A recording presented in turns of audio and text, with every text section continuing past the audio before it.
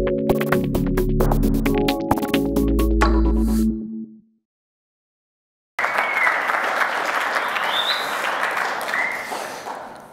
the mic? Okay, great. I'm not used to hearing my own voice, so this is a little weird. But I'm glad everybody stuck around. Last talk of the day before happy hour. I'm sure everybody's hungry and tired.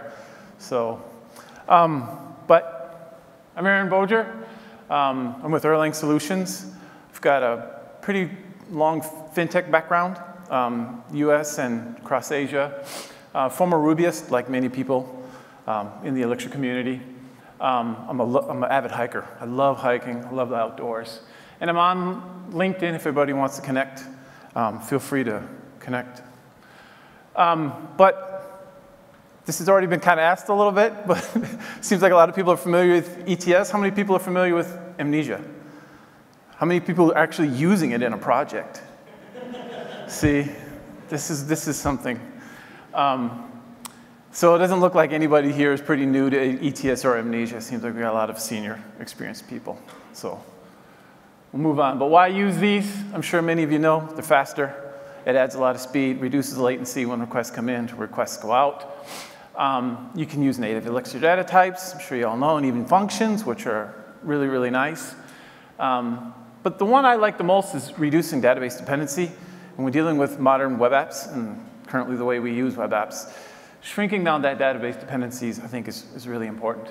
And also, these technologies got many years of experience. I tried to find out how old these are, and I probably should ask people like Francesco and stuff who are here, but I didn't before the talk. So, but they date back to the early 90s, if not the first release of Elixir, or excuse me, Erlang.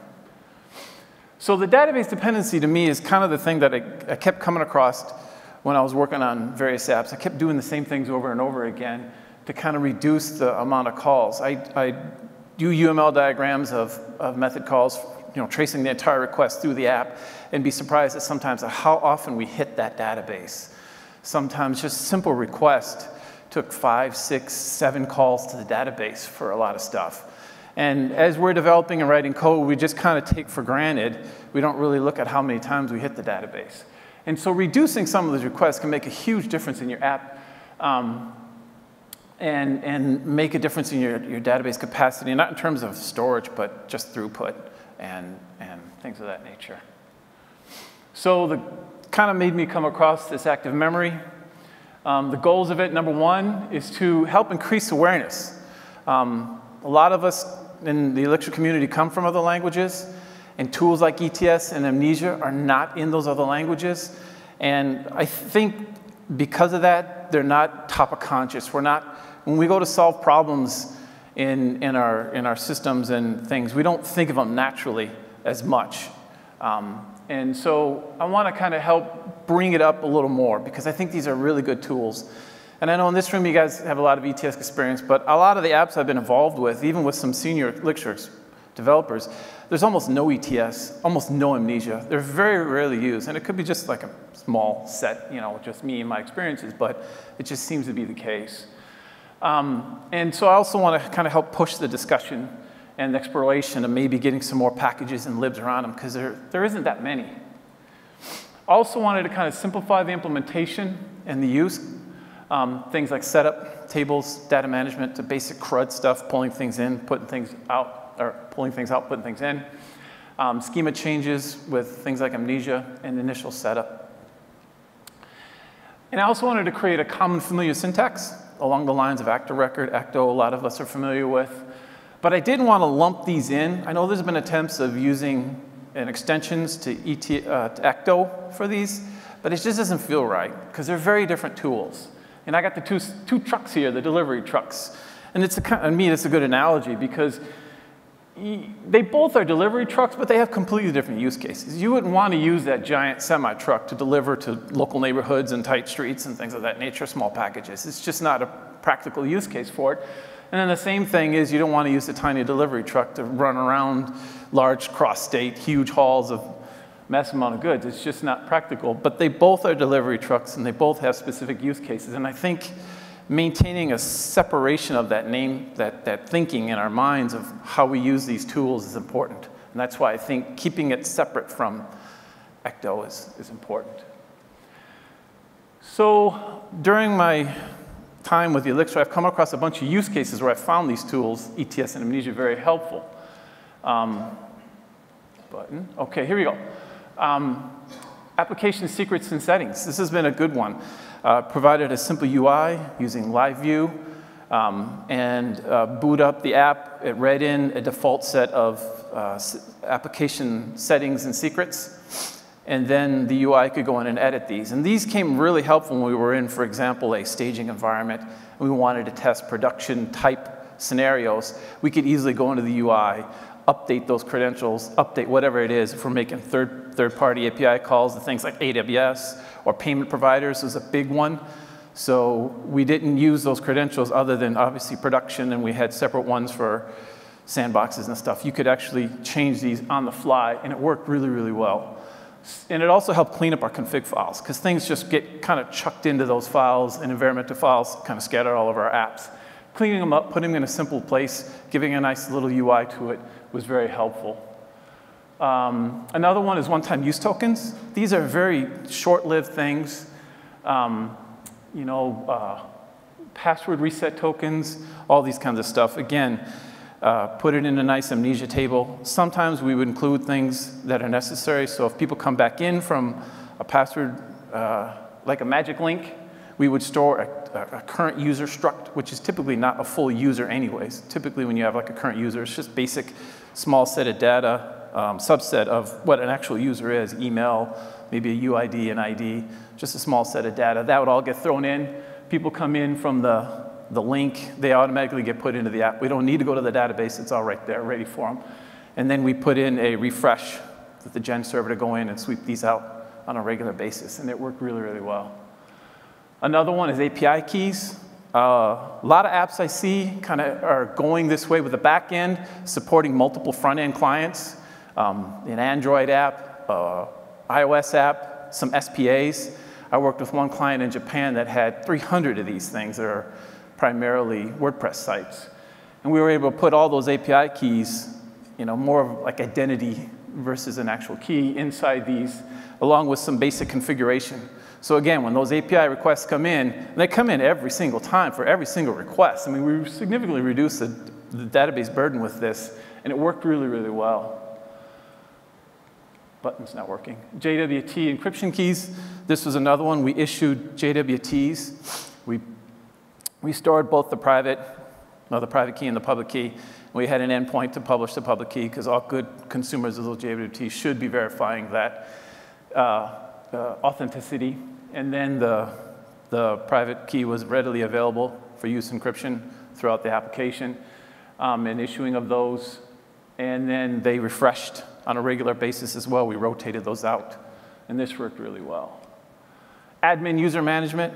Admin users are usually a very small subset of the actual users. So putting all of that inside an Amnesia or ETS table worked really, really well to help reduce that database dependency. Session management. This one was a great one, too. It was in the same app where we did the API keys for the clients. The user session management stuff was able to be stored in there as well. So when the user came in, the API request, identifying the client along with the client configuration, as well as the user and the session information was all stored in these tables. We had almost no hits to the database. It was all really fast and worked really, really well. And so that's kind of what made me want to write ActiveMemory.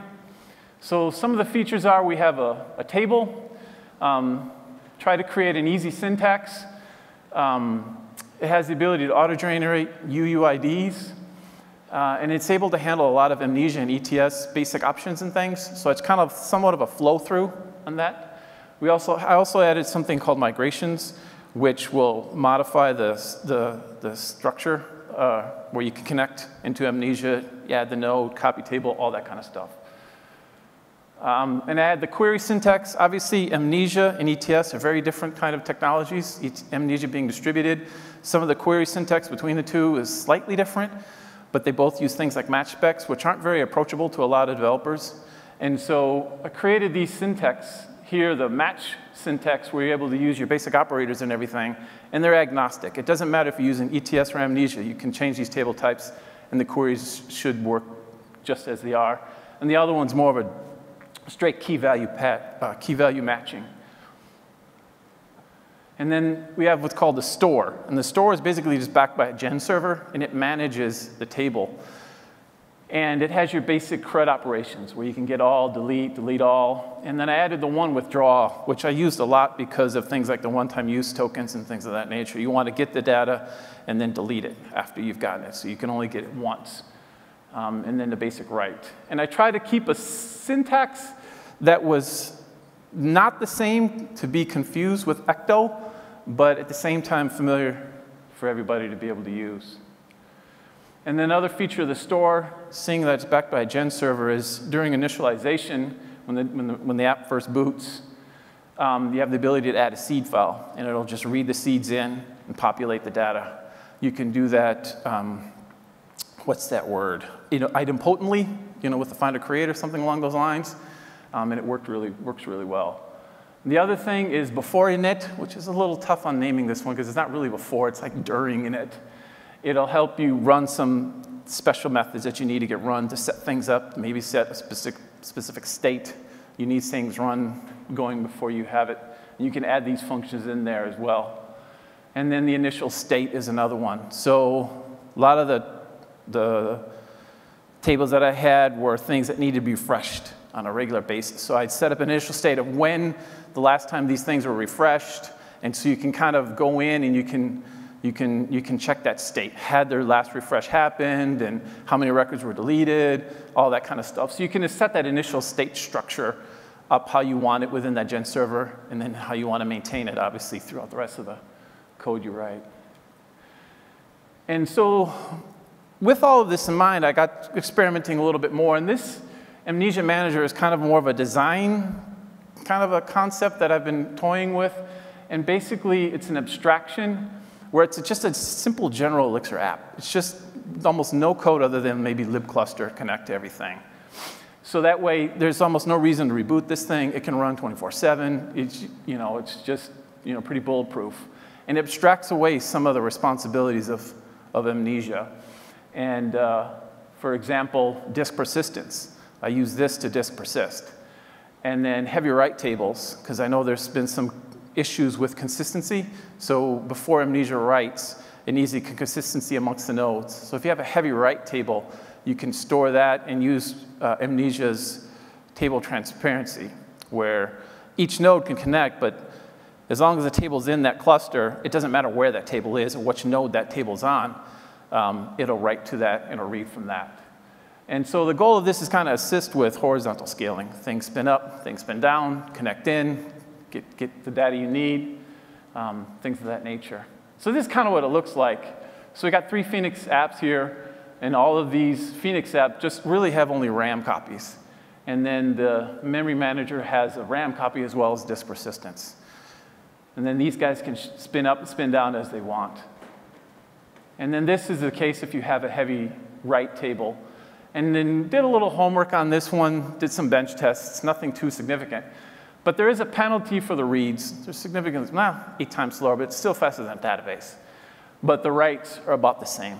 It really is, and I think if you add more nodes into it, the writes would actually probably be equivalent or maybe even faster. So I wanted to do a demo, but there's just kind of so much to demo, it's kind of weird. So what I did instead is I created an application. And so I have the Amnesia Manager sample as well as a sample app and everything in here. All of this address, user token, configuration settings, state code, all of this here is stored in them. You can configure it as to ETS or Amnesia. So if you want, you can go in. I have this all available on the GitHub repo for ActiveMemory. So if you Google ActiveMemory hex, for example, in the hex packages, you'll pull it up, look at the GitHub, and there's links to all of this on there so you guys can pull these down. There's instructions, you can kind of play with them.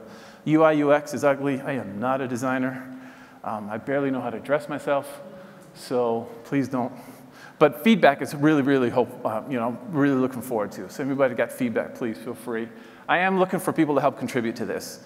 I would really like to see other use cases and other people's struggles with it. I know there's some issues with Amnesia when it comes to things like net splits and stuff of that nature, and that's kind of stuff that I want to get to tackle with. but I kind of want to see if other people are interested and other people want to get involved and help build some good tools and support around Mnesia and ETS. And so for the future, I'm kind of looking at more extensions to this. Being able to handle attribute changes. So if you change the structure in a table where you want to add another field, you want to remove a field, you got to send it through a mutation of some kind. So finding a nice way that we can handle stuff like that, as well as improving the query syntaxes, better error handling, better documentation, working on, I've heard that some people don't like the fact that each store is one gen server, so maybe I need to create a general server, maybe call it a plaza or a mall, I don't know, just as a joke, but something to handle multiple tables versus just one. Improve the net splits handling. I kind of want to tackle that issue because I think out of all the issues where Mnesia has driven away people, unfortunately, is because I think net splits. That's what seems like everybody comes to. Everybody says it's the net splits.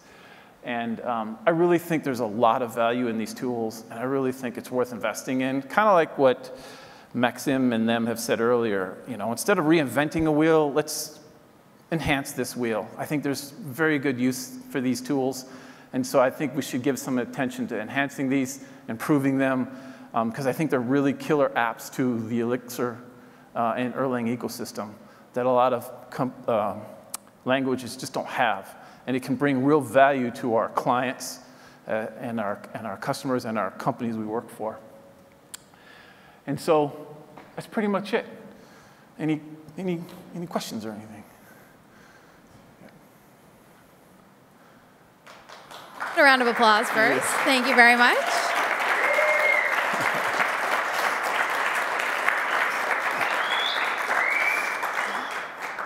Very good whistling. Thank you for that. All right, we've got a question. Hey, great job, Erin. Question, you said that the store is backed by a gen server. Are all the read calls, the select, the withdraw going through that gen server? And if so, how are you getting around the fact that essentially that makes access to the store single-threaded in high concurrency? Are you going to run into the gen server bottleneck there? Honestly, I don't remember how I implemented all of that. I'd have to go back and read it again. I don't think I implemented all of them through the gen server. I think the gen server is just really managing state and getting things initially set up. And I believe I just went straight, I'm pretty sure now that I think about it, I went straight to ETS and Mnesia directly. I have adapters, right. So we could add other things in there,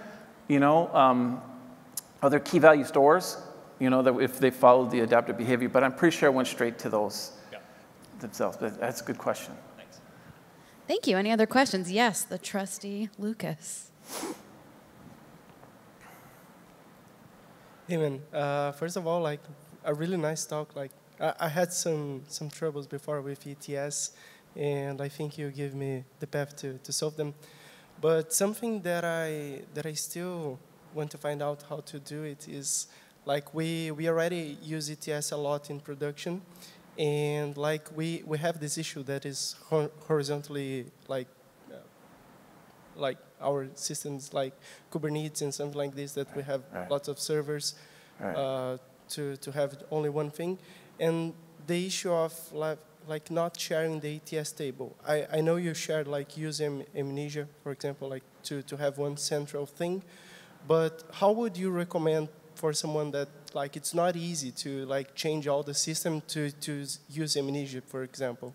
How would you recommend saving the ETS data, having a centralized server just so all the other servers can access it, or each of them is the best option, so each of them has its own table? But it sounds like you really need Mnesia on that one. Yeah, I could be misunderstanding you. But again, that's part of what this was. It was agnostic. So on that demo app, you can put all the tables as ETS and then just change them all to Mnesia, and none of the rest of the code changes. It can all stay the same. So that kind of sounds like what you would need is that way you could start with ETS, and then as you grow and you need to horizontally scale, you can migrate those to Mnesia. But if you're going to be needing, I'm no expert in these, but if you're going to be needing to just obviously share that information amongst nodes, you really want to use Mnesia. you'd want to use that. But I mean, feel free to play with this library, and I wouldn't think it would be too hard, because I backfilled some apps using this library after I made it, and it wasn't too terrible to implement, to be honest. It wasn't too terrible, but I'm a use case of one dude, so I look for other use cases. So if you want, play with it and let me know. Yeah, thank you. Like, this is the thing, like, it makes sense, like, now seeing your presentation that Mnesia makes sense for our case, but like, maybe it would be too hard to adapt all the system to use Mnesia. Right. This is why I did this question to like how to avoid Mnesia in like a system that already uses a lot of ETS, you know. But I think maybe trying to go to the right path and using Mnesia will be the correct way. Yeah. Thank you. Sounds like it. Yeah. Any other questions from folks in the room? Okay, cool. Once again, thank you so much, Erin. That was fantastic. Thank you.